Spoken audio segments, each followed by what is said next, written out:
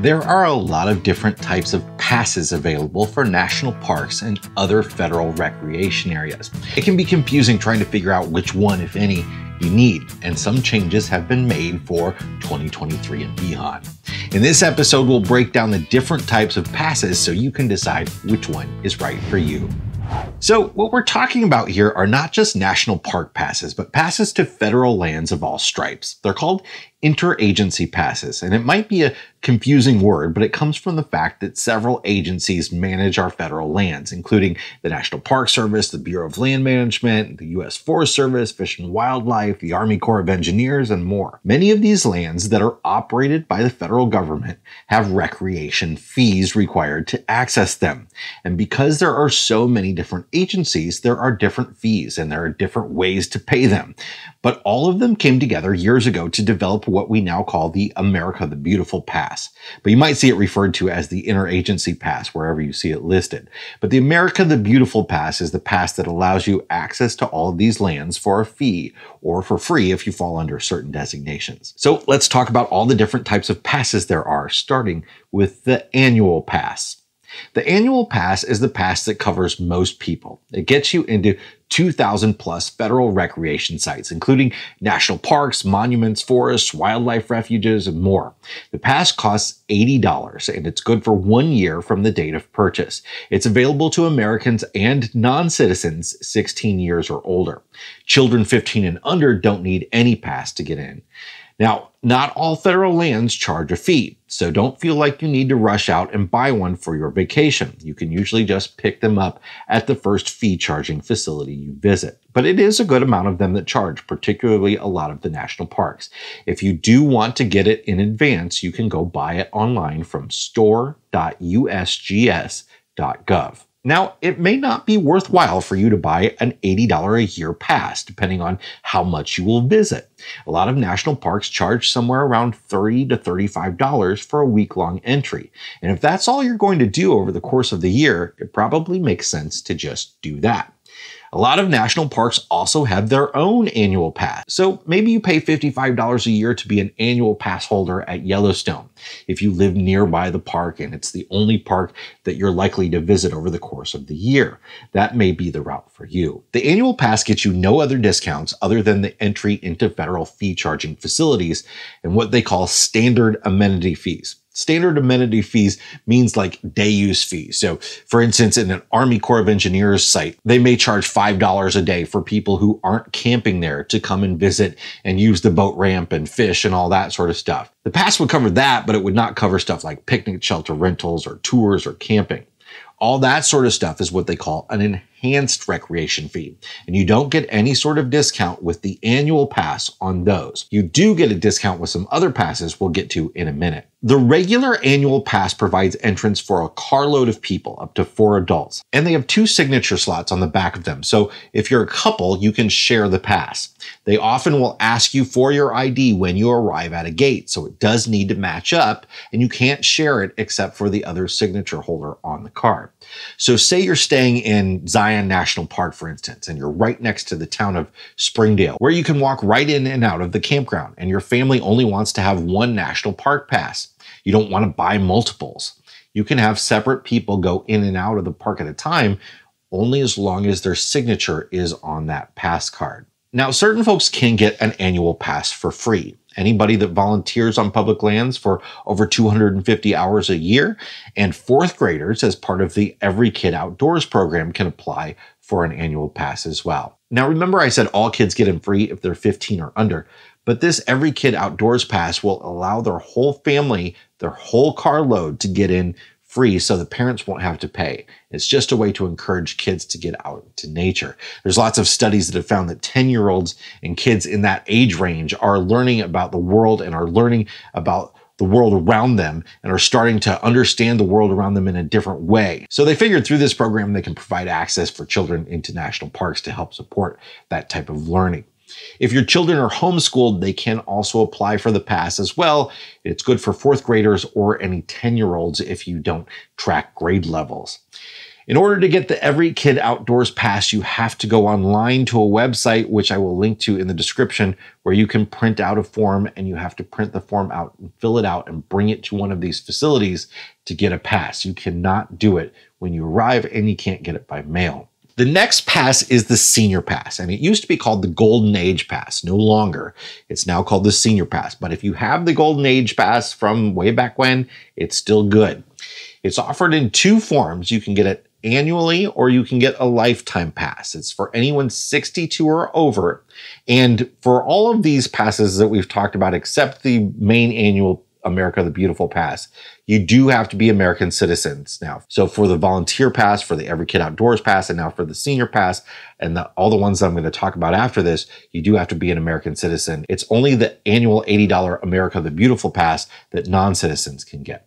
So the Senior Pass is good for anyone 62 or over, and you can either pay $20 for a one-year pass, or you can pay $80 for a pass that's good for the rest of your life.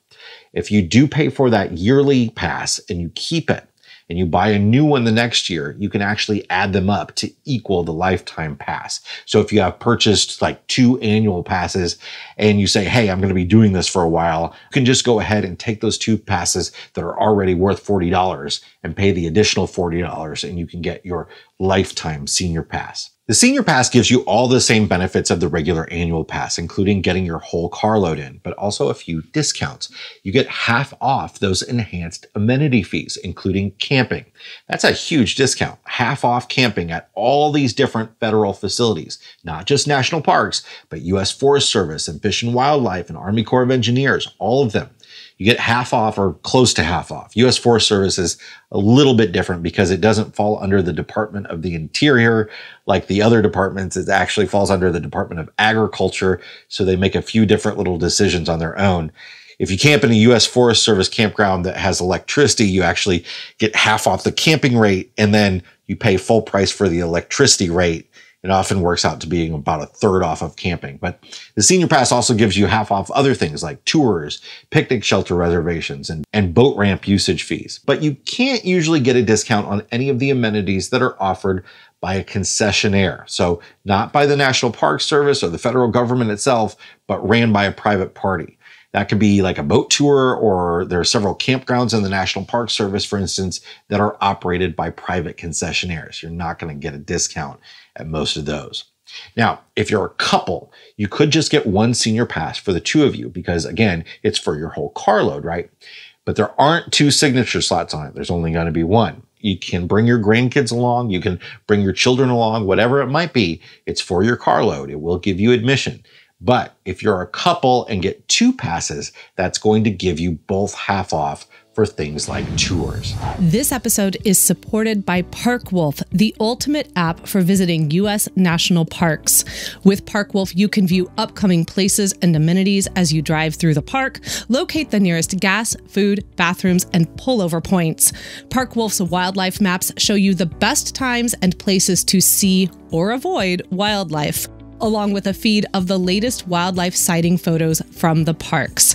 ParkWolf even makes it possible for you to view your live location and direction on official park maps while staying up to date on current NPS alerts and advisories. ParkWolf keeps working even if you lose service. To learn more, download the ParkWolf app for iPhone free from the Apple App Store today. Now, the third pass I want to talk about is the Access Pass. The Access Pass is for anybody living with a disability, and it's good for anybody with any disability that's life-altering at any level.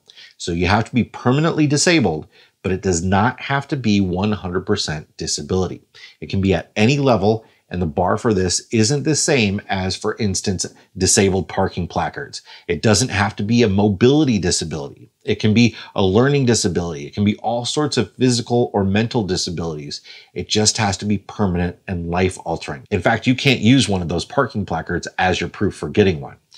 The Access Pass is free, it's lifetime, and it provides the exact same benefits as the Senior Pass. So free admission to facilities plus half off camping and half off tours and all that good stuff. In order to get the Access Pass, you're supposed to provide documentation either from a doctor or a federal agency showing that you have a disability. So a note from your doctor that says you have a permanent disability and what that disability is will sacrifice. Actually, it doesn't need to say what that disability is. It just needs to say that it's a permanent disability.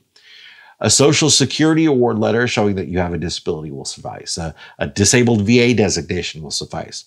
That's all if you're going to get it by mail. Now, in person, usually they just have you sign a form testifying that you have a disability, but I'd bring that documentation along with you just in case. The next pass is where there's some new stuff, the Military Pass.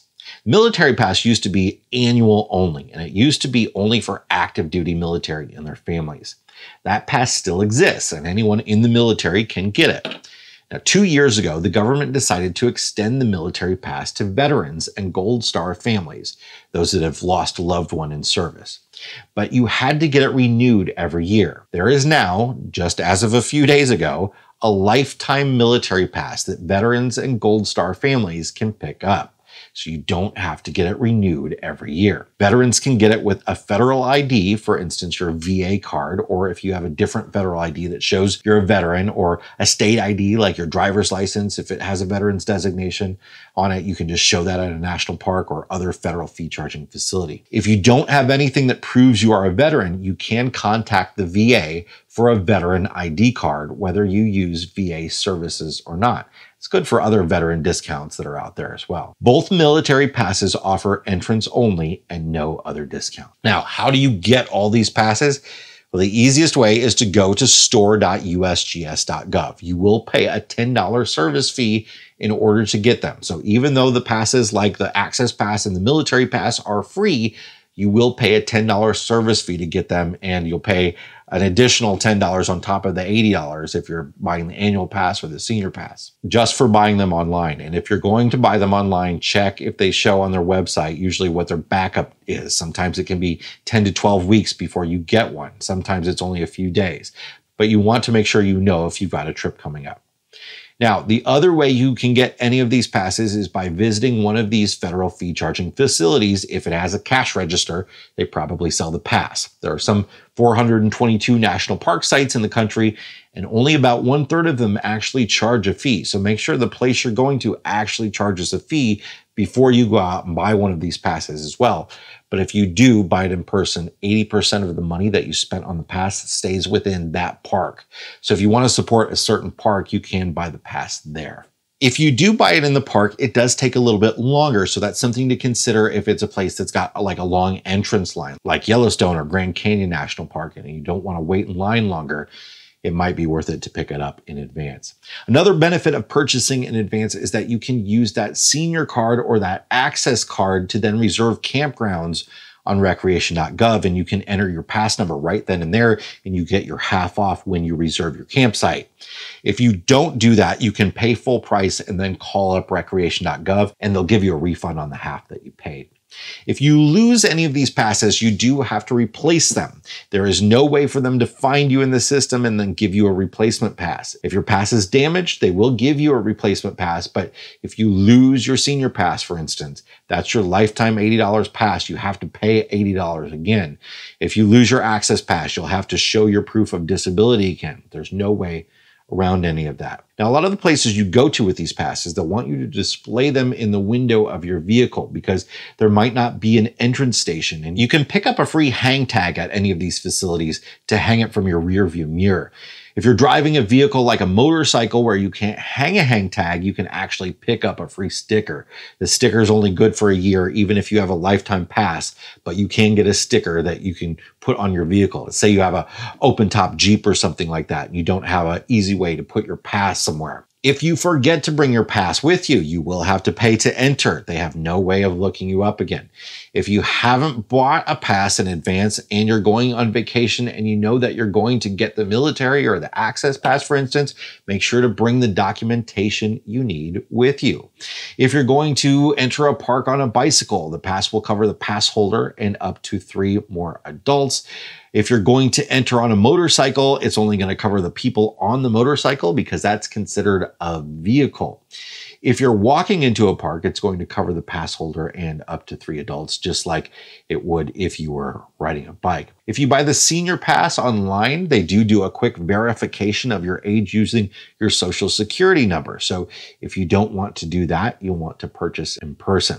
I also want to let you know that there are some places where you technically aren't charged admission, but you have to pay for parking and the pass doesn't do anything for you. Like Mount Rushmore, you have to pay for the parking garage. I suppose you could hike in or get dropped off for free, but parking is not free. In the Great Smoky Mountains, park admission is free, but starting next year, you will have to buy a parking hang tag if you want to stop anywhere in the park. There may be a few other instances like that. So that's my overview of all the different park passes for national parks and other federal lands for the year 2023. Now, these aren't going to get you into any other parks that are ran by any other forms of government, like state parks or county parks. So make sure that you're considering that as well. If you found value from this video, I really appreciate it. If you click that like button, it does help show it to other people. And if you want more videos like this, hit the subscribe button and that little notification bell that pops up after so you can get notified every time that we put a video out. Thanks a lot, and we'll see you next time on the next episode.